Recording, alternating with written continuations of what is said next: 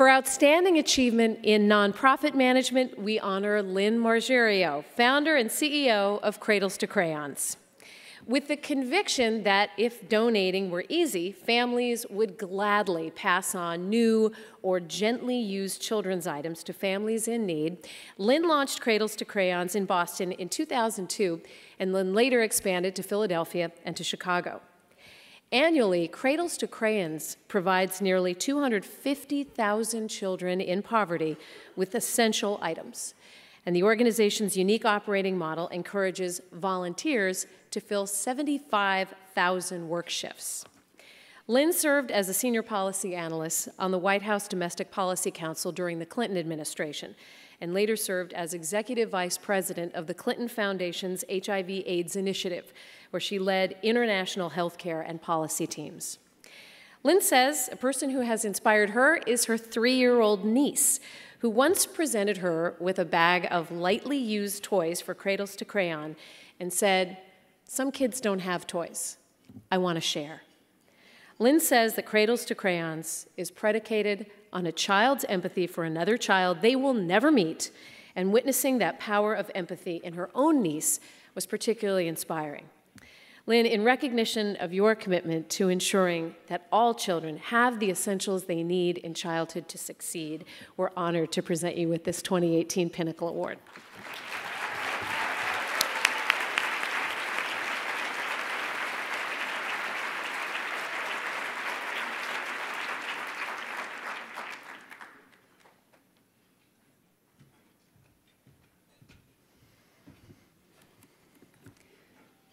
So if you could see yourselves, you would be truly amazed. I am so grateful to all of you for coming out today and celebrating women and celebrating these amazing people who have been honored today and whose shoulders we stand on as previous Pinnacle Award winners. I'm truly honored and humbled to be here today.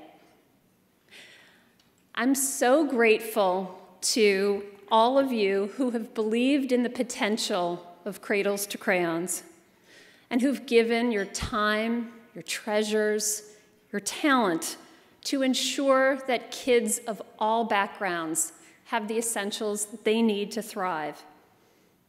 And especially my mom, who's here today from Michigan, for being my beacon and my source of strength since my childhood, and my husband Brian and my kids, who are a daily source of joy and love. In a world where we're bombarded with voices and pressures to divide and to conquer, we can and we must choose another path. A path of kindness and empathy, of unity and inclusion, of possibility for all.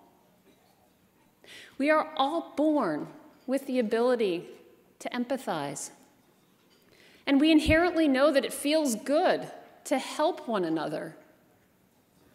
But how do we demonstrate it when we are so busy, when we lead separate, distracted lives? And how can we demonstrate to our kids the importance of walking in another's shoes? Like a muscle, empathy needs to be flexed. It needs to be put into action. Leading the work of Cradles to Crayons over these past 15 years has taught me that volunteer service is a great way to do that. To date, we've welcomed more than 300,000 volunteers at Cradles to Crayons in Boston, in Philadelphia, and Chicago.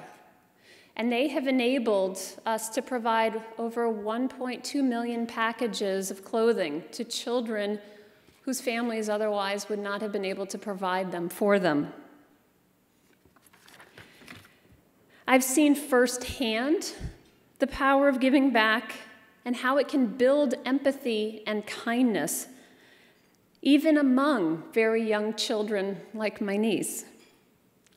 So please, Flex your empathy muscle by volunteering at one of the incredible nonprofit organizations we are so fortunate to have here in this great city. Or use your voice and your influence to help build workplace cultures that empower women, people of color, and other groups that are too often marginalized. What's important is that you find your voice and your opportunity to make a positive difference in the world. The words of Dr. Martin Luther King about 50 years ago ring as true for me today as they must have then. Everyone can be great because everyone can serve. Thank you.